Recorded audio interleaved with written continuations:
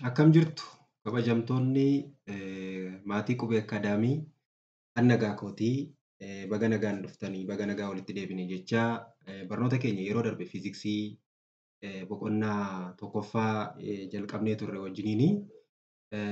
Boqonnaa tokkoffaa irratti jalqaba irratti seensa ilaallee turre seensa yookaan introdakshinii ilaallee turre ittaansee gahee fiiziksiin yookaan immoo hariiroo fiiziksiin saayinsiilee biroo duukaa qabu ilaallee turre akkasumas gahee fiiziksiin injiineringii keessatti qabu tokkoon tokkoon damee injiineringii keessatti fiiziksiin amaloota akkamii qabaa yookaan immoo beekumsi fiiziksii injiineringii keessatti nu barbaachisan maalidha kan jedhu wajjin ilaallee turre jechuudha yeroo darbe. Kan amma paartii kanarratti kan nuti wajjin ilaallu tokko meedikaal fiiziksii kan jedhu kan wajjin ilaalla jechuudha. Meedikaal fiiziksii yookaan immoo meedikaal fiiziksiin sirna barnoota fayyaa keessatti gahee akkamii qabaa yookaan immoo akkamittiin beekumsi fiiziksii fayyaa keessatti maal nu barbaachisa kan jedhu ilaalla jechuudha. Jalqaba irratti what is medical physics? Medical physics jechuun maal jechuudha? Jalqabuma isaa medical physics kan gaafa jennu maal jechuu keenya?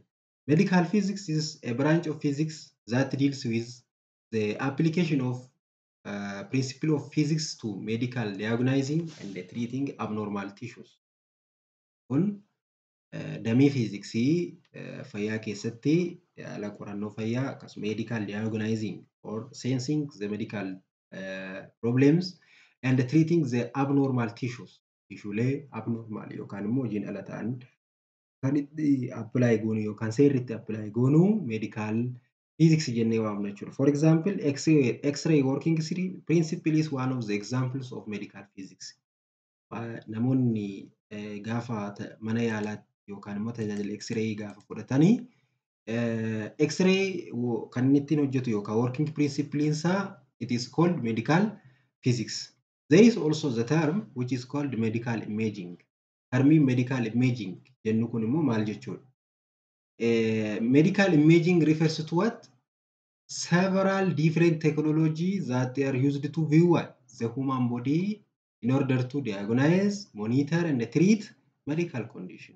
Qorachuu ilaaluu yookaas immoo wanta sana adda baasuu rakkoon eessa akka jiru adda baasuu to'achuu fi treat medical conditions yookaan immoo haala inni irra jiruuti yookaan immoo haala itti sirna fayyadamisa qorichaa sana kan qoratu medical imaging jenna jechuudha. Termiin kun it can be a technology that is used to view human body in order to diagnose, monitor and treat medical conditions. So this is medical imaging. There are different technology are there. Among that, which can be used to show the human body structures. There are several imaging techniques that can provide imaging of biological samples. Medical imaging keessatti teknooloojiiwwan garaagaraatu jira. Teknooloojiiwwan garaagaraatu nu gargaara.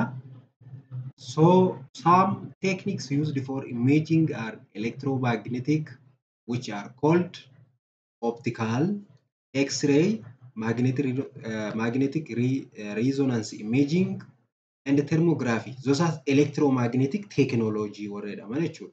Kan biraa acoustic technology kan jennu immoo ultrasound, different type of medical imaging. Others are chemicals and electrical. There is also chemical technology. There is also some techniques.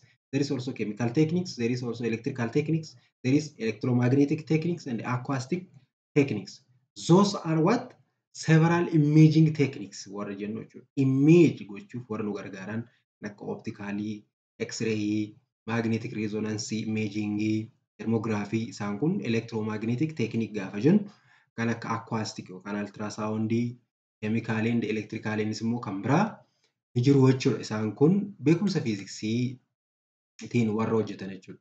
Among the most profile there is a magnetic resonance imaging. X-ray, computed tomography or CT scan kan jennu jechuudha. High frequency ultrasound. Warra kun isaan keessaatii warra kana warra profiling ta'e ilaalla jechuudha. Warra baay'ee beekamaa ta'e ilaalla jechuudha. imaging technique keessaa warra kana ilaalla jechuudha. Inni biraa magnetic resonance imaging maal jechuudha? Faayidaan isaa maalidha? Akkamitti itti fayyadamna? Magnetic resonance imaging is the observation or emission of electromagnetic radiation by electrons or atomic nucleus in the response to the application of certain magnetic field. This is the definition of MRI, magnetic resonance imaging. This is what? Observation or emission of magnetic radiation by electrons or atomic nuclei in response to what? Application of certain magnetic. So, MRI uses physical principle of magnetic resource that was first described by Felix Bloch and Edward Purcell in 1946. Saayinsistoota Felix Bloch fi Edward Purcell jedhamu kun bara 1946 sirna kana kan discover godhe isaanidha jechuudha. Yookaan immoo it is based on what? The working principle of a physical principle. The concept of physics that understandable in what? MRI by using the magnetic resource. So this is magnetic resonance imaging. Then two scientists, Paul Lutherberg and Peter Mansfield describe how acquire MR images from human body. Dhala namaarraa yookaan qaama namaarraa magnetic resonance image akkamiin argachuu akka dandeenyu warri qo'atan immoo saayinsistoota kana lamaanidha jechuudha. Saayinsistoonni warra duraa lamaan 1946tti sirna sana gaafa argatan warri kun immoo akkamitti namarratti apply gochuun akka danda'amu warra jalqaba nutti himanidha jechuudha. Akkamitti hojjeta? How MRI is working? Magnetic resonance imaging kun akkamittiin hojjeta? First, to get MRI image depend upon the presence of protons in the body. Now that it depends on the protons, it dictates a proton. Then it uses the movement of this small magnet within magnetic field to generate an image. Image sana kaasuu fi maal godha jechuudha? Sochii wantoonni xixiqqaan pirootoonii jennu kun qaama keenya keessatti taasisan kun kan magnetic qaban kun which is in magnetic field to generate an image.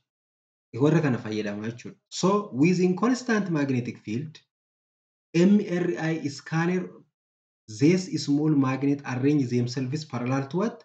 Constant magnetic. Adeemsa kana keessa darbaa jechuudha. Qaba pirootoonii qaama keenya keessatti kan distees godhu achi booda maal godhaa? Sochii isaanii magnetic field keessatti godhaniin image isaanii akka mul'isan godhaa. Achi booda maal godhu?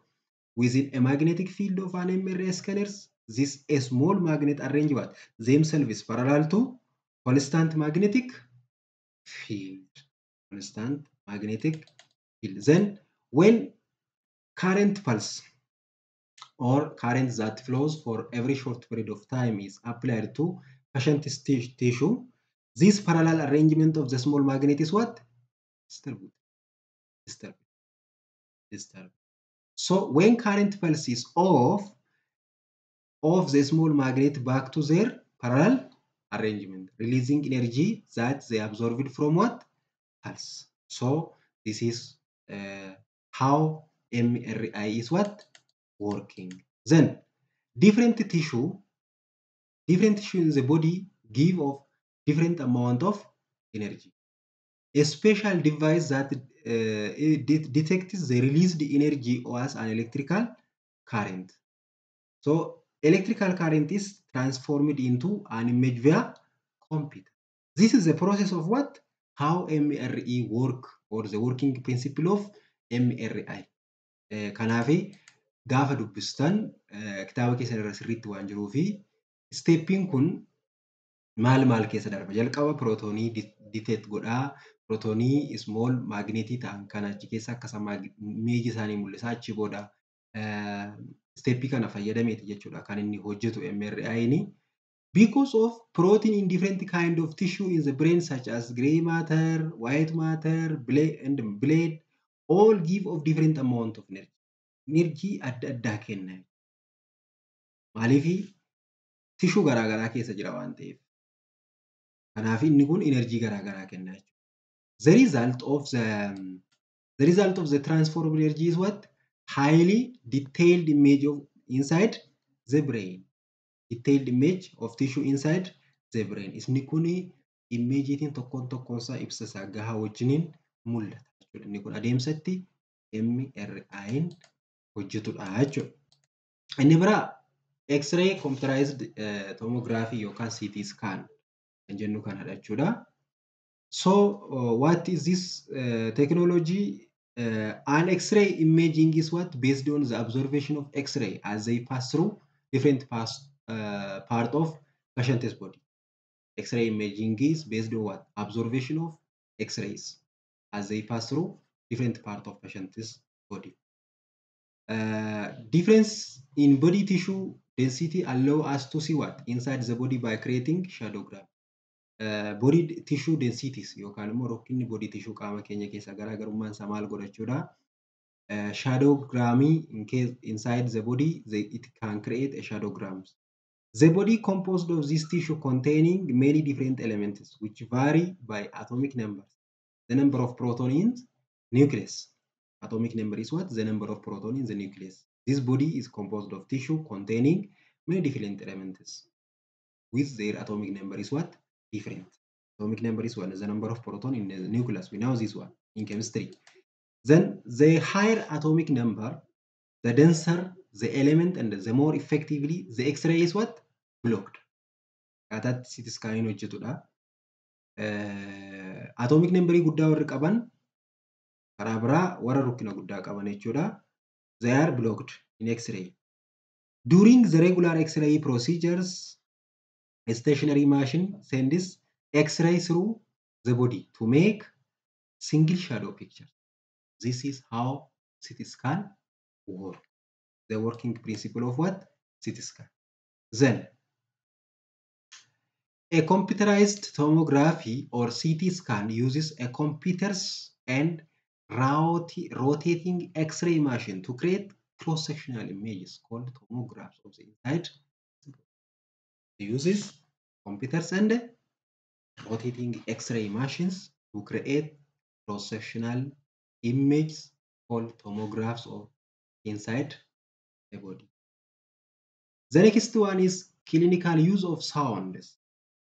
This is the application of physics in medical system, a stethoscope and ultrasound. Let we see how clinical uses, how sound can be used in clinics. That means sound is a theoretical term of physics.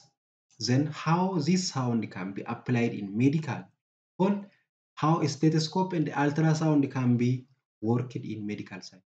Then the most familiar clinical use of sound is analysis of body sound. Jechuun sound klinikii keessatti sirni sagalee yeroo baay'ee klinika keessatti beekamu sagalee qaama namaati yookaan immoo body sound jennu jechuudha. This instrument consists of a small bell-shaped cavity attached to hollow flexible tube. Fakkeensa kitaaba keessa irra jira ilaaluu dandeessu. So this is stethoscope instrument consists of what? A small bell-shaped cavity attached to hollow flexible tube. The structures you can see from your textbook also. A stethoscope can be used to listen sounds made by what? Heart, lungs, and intestines, as well as blood flow in arteries and veins. Sagaleewwan qaama namaa keessatti yeroo sirni fayyaa namaa ilaalamu yookaan immoo dhukkubbiin namaa ilaalamu sagalee karaa onnee, somba, akkasumas mar'immaanii, akkasumas sirna dhiigaa yookaan immoo adeemsa dhiigaa arterii fi veensii keessa deemu sagalee isaan dhageessan kana kan nu dhaggeeffachiisudha jechuudha stethoscope. So a stethoscope can also detect sound waves with frequency ranging from tens to thousands of hertz. Frequency is measured by hertz. Then it can dictate also the sound. Not only used to listen a sound, it can dictate also the sound waves with frequencies that ranges from tens to thousands of hertz. Stethoscopiin kan biraa sagaleelee dictate gochuuf nu gargaara jechuudha. Kanneen frequency'n isaanii 10 haga 1000tti ta'an ittiin hubachuuf nu gargaara jechuudha. Kan ittiin ilaaluuf yookaan dictate gochuuf nu gargaara. Inni biraa sirni sound systemiin medikaalii keessatti apply ta'uu beekumsa fiiziksii jechuudha. Ultrasound kan jennu kanadha. Akkuma jenne stethoscopiin sagalee frequency'n isaa 10 haga 1000 hertziitti jiru nu dhaggeeffachisa yookaan immoo nu laachisuu danda'a inni.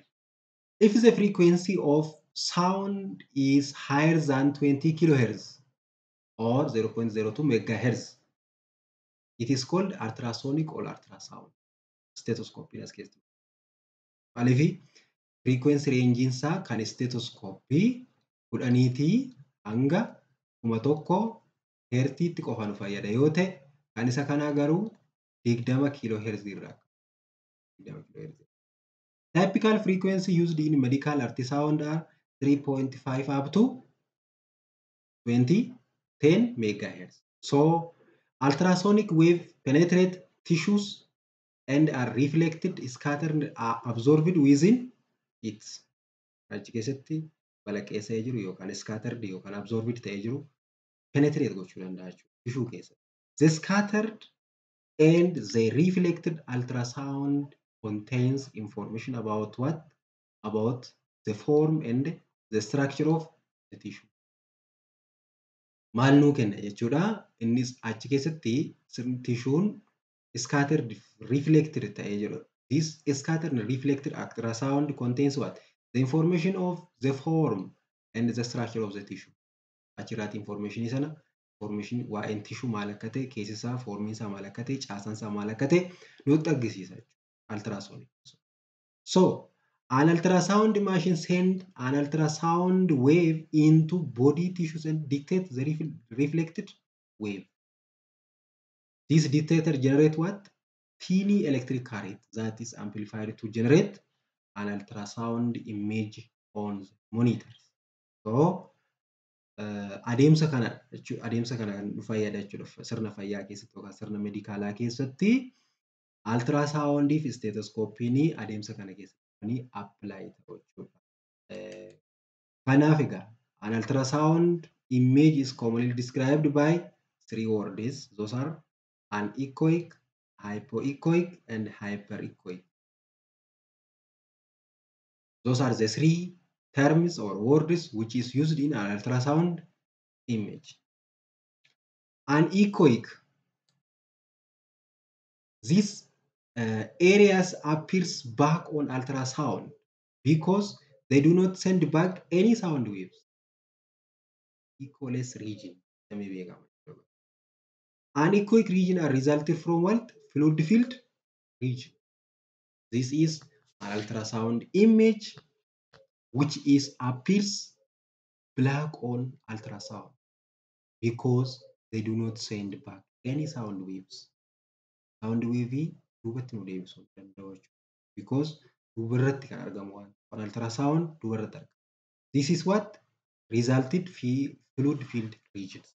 Dhangala'ootiin qaama guutame kan. Inni biraa hypoechoic. Gives off fewer echoes. These areas appear dark gray. They are not black gray. They don't send back a lot of sound waves or echoes. They do not send back a lot of, but some sound can be sent to the back. But they do not send back a lot of sound waves or echoes. Kanaaf hunda duubatti yookaan immoo hunda duubatti reflect gochuu baatellee muraasni jiru jechuudha. Inni biraa hyperechoic. This area bounce back many sound waves. They appear as light gray on the ultrasound image. So those are 3 words which is used in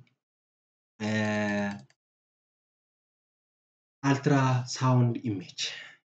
Ultrasound image, we come 3 type of commonly ultrasound image are there: echoic, hypoechoic, and hyperechoic. This is totally the role of physics in medical branch or the relationship of physics in medical branches. The next one is physics in defense technology. Itti aansinee kan nuti ilaallu kabajamtoota barattoota keenya. Kuni tooppikiin kun baay'een isaa tooppikii yeroo ammaa kana jechuun teknooloojii ammaati. Kanaaf fiiziksiin teknooloojii ittisa yookaan kanneen akka miilitarii appilikeeshinii keessatti gahee akkamii qaba kan jedhu wajjin ilaalla jechuudha. Kanaaf akka wajjin taatan abdii qabna. The modern defense force has different branches like air force, humni qilleensaa jira, army, waraanni jira, navy, humni galaanaa jira, most recent space force. Humnoonni recent ta'an kanneen hawaa wajjin wal qabatan illee jiru jechuudha. Isaan kun defense force branch jennee waamna. Defense force technology ittisaati. All of this defense force demand different knowledge and advancement of physics. Beekumsa fiiziksii nu barbaachisa. Warra kana hubachuuf, warra kana keessa hojjechuuf yookaas warri kun hojiirra ooluu fi fundamental physics knowledge nu barbaachisa. Like laser guidance, satellite technology, modern electronics, optics, sensing systems, high energy density physics, atomic and nuclear physics, hydrodynamics, physics of advanced materials. So much amount of topics in physics can be applied to understand the relationship between physics in defense technology. Kanaafi biraanchii difeensii kana sirriitti hubachuu fi beekumsi fiiziksii warreen kana sirriitti nu barbaachisa.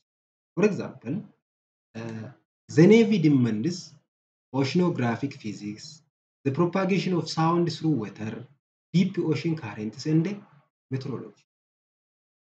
Navy biraanchiin maal nu barbaachisa jechuudha. Humni galaanarraa kun oceanographic physicsii, waa'ee oceanographic physicsii beekuu nu gaafata. The propagation of sound through water. The propagation of sound through water. How we can understand the propagation of sound through the waters. How we can understand the deep ocean current and the meteorology. Warra kana sirriitti beekuu nu gaafata.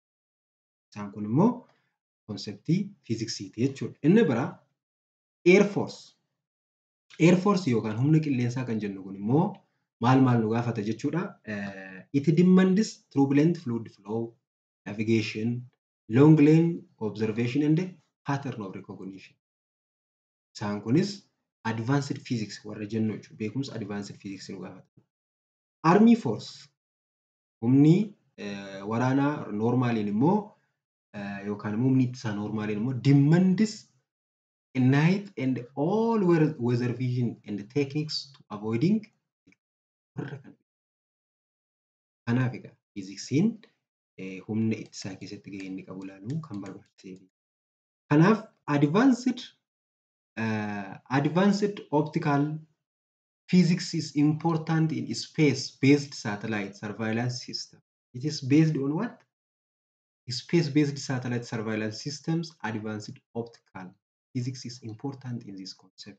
So, advanced physics is also important in missiles and rifles. Teknooloojiiwwan kana keessatti garuu beekumsa fiiziksii advanced. Let's see how physics and the defense force be related one by one. First, radar technology. Radar jechuun maal jechuudha? Jecha kana yeroo baay'ee dhageenya.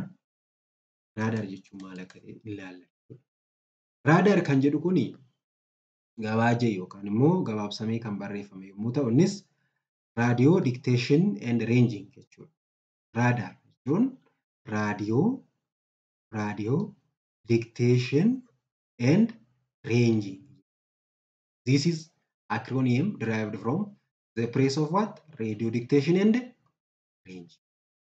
So it applies to electronic equipment designed for detecting and tracking the presence of objects like ships, vehicles, aircraft, missiles, and etc., which are certain distance from the location of the radar.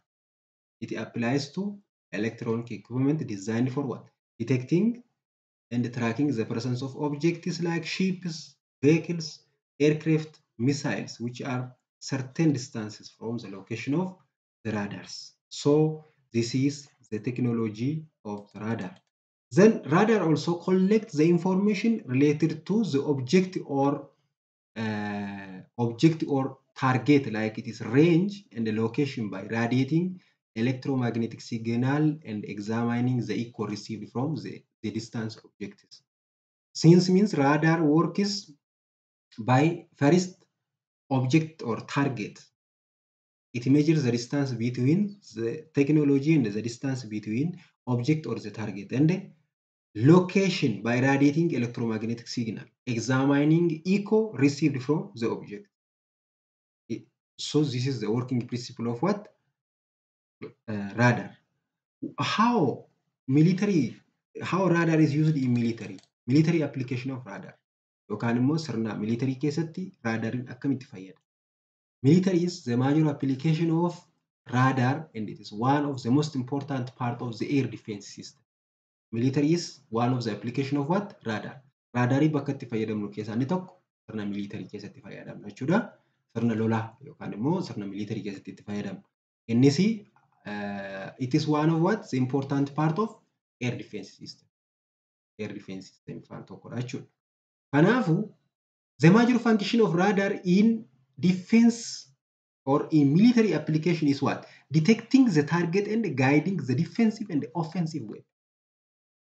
Targetii sana detect gochuu yookaan sirriitti qo'achuu, ilaaluu, bakkicha ilaaluu fi akkamitti akka ofirraa ittisnus ta'e akkamitti akka haleellaa raawwannu nutti argisiisa jechuudha raadaariin. Raadaariin ilaalaniiti yeroo baay'ee haleellaan misaa'ilaa wantoonni akka rokkeettii kanneen akka jeettii kana kan isaan rukuttaa gaggeessanii raadaar siistemii fayyadamu jechuudha. Taargeetii rukutuu barbaadan sana ilaallatu, taargeetii sanarraa yookaan immoo meeshaan diinarraa isaanitti dhukaafamuu ka'eera yoo ta'es akkamitti akka ofirraa qolachuu danda'an, kana malees immoo akkamiin akka deebisanii offensive gochuu danda'anii meeshaa raadaarii kanadha jechuudha. Military applications keessatti kanadha kan inni fayyadu.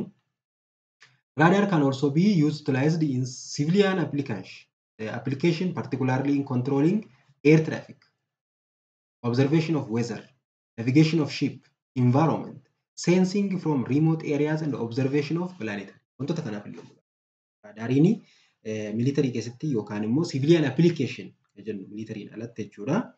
Air traffic control gochuuf nu gargaara. Kana malees immoo haala qilleensa naannoo keenya observe gochuufis illee nu gargaara.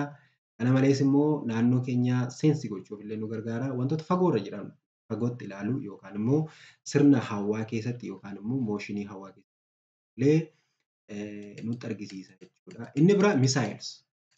You know, missile is one of the latest technology. Missile is what?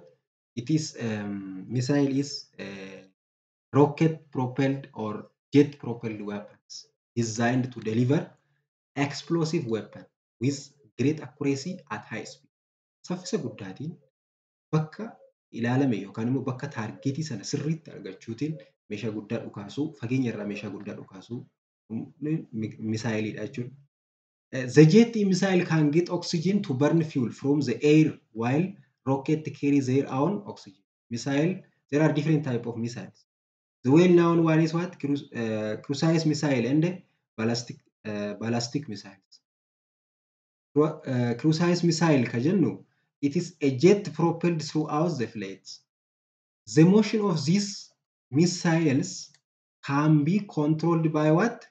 Altering the thrust force or accelerating the mass of the gas from its engine. How the motion of cruise missile can be controlled? Jedheetu sin gaafate.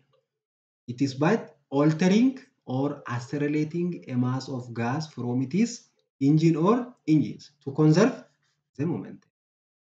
Conservation of momentum ilaalla jechuudha barnoota keenya gara fuulduraatti. Inni biraa type of missile keessa inni biraa immoo maalidha? Ballistic missiles. Inni kun immoo inni silaa jet propelled throughout their flightidha. Inni kun garuu rocket powered only the initial phase of flight, after which they move under the influence of gravity and air resistance, following an arc trajectory to the target. It is governed by Newtonian mechanics. Those are two type of missiles. Those are two type of missiles. The next one is what? Missile is combination of many electronic, digital, and mechanical subsystems that perform many operations to guide the missile from this launcher to its target. Missile is what? Combination of many electronic, digital, and mechanical subsystems that perform many operations to guide the missile from its launcher to its the target. Particularly, missile consists of missiles flight guiding unit, flight stabilizing unit, propelling unit that provide internal war missile system, controlling unit, target tracking unit, warhead exploding unit, uh, electric systems that supply electricity for the functioning of each unit of the missiles. Warreen kan of keessaa qabu. Waan maal akka of keessaa qabu kana irratti dubbistanii argachuu dandeessu jechuudha kitaaba keessanirraa. Warreen kana kan missile flight guiding of keessaa qaba, flight stabilizing unit of keessaa qaba, propelling unit of keessaa qaba, internal wall missile system of controlling unit of keessaa qaba, target tracking unit of keessaa qaba, warhead qaba, warhead exploding unit qaba. Warreen kan missile kan inni of keessaa qabudha. Missile keessa yookaan immoo proper rocket keessa wantoota jiranidha. Each section has a specific function that must operate accurately and safely. Tokkoon paartii amma ilaalle kana jechuudha. Tokkoon paartii isaanii hundi isaanii gahee mataa isaanii qabu jechuudha. So internal controlling units monitor each function to assure the proper coordinating among parties. Also, there is a continuous radio communication between the internal missiles. Continuous radio communication exists between internal missiles controlling unit and the launch controllers. Controlling unit fi launch controller gidduu yeroo hunda radio communication itti fufaa ta'etu jira jechuudha. Wal to'annaan jira jechuudha. To'annaan jira gidduu sana. So that the launch controllers know at all times how well each part of the missile is performing so to achieve destroying the goals. Controlleriin sun inni launch godhu sun jechuudha. Bakka itti missile sun launch ta'u taa'ee kan control godhu kun yeroo hunda maal beekachuudha. Tokkoon paartii missile sana hojjechaa jiraachuu fi bakka yaadame yookaan bakka balleessuun barbaadame sanatti dhuka'uu missile sanaa yeroo hundaa ni to'ata. So the combination of missile and launch controlling system perform the following tasks from the missile launching target discussion. This qabxiilee gurguddaa 5 yoommoo 6tu jira kitaaba keessanirraa ilaaluu dandeessu kana jechuudha. Beekaan asirratti barreessu isee maaliif achi keessaa hunda isaa yoo qabachuu dandeessu isinii akkamittiin akka misaayilii fi launch controlling systemiin wal faana hojii isaanii hojjetanii bakka barbaadame sanatti erga dhuka'ee wanta sana balleessuu akka danda'u isteeppii kamii keessa akka inni darbu kitaaba keessanirraa ilaalaa isiniin jenna. Barnoonni keenya tooppikiin kan dhumaa physics in communication kan jedhudha.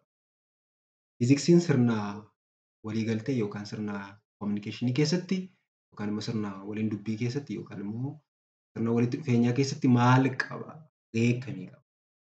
We know communication is transferring of information from one point to another. Communication jechuun odeeffannoo waan bakka tokkorraa yookaan immoo ergaa bakka tokko gara bakka biraatti dabarsuu jechuudha. To transfer information to the receiver, medium of transmission is required. Then communication keessatti yookaan immoo adeemsa communication keessatti transmitterii fi receiver'iitu jira. Transmitter and receiver. Information is transmitted from transmitter to receiver. But in between transmitter and receiver, there is what? A medium. So here this is transmitter. This is transmitter. Then after that medium. Then after medium there is what? Receiver. Receiver. So information is transmitting from transmitter to what? Receiver through the medium.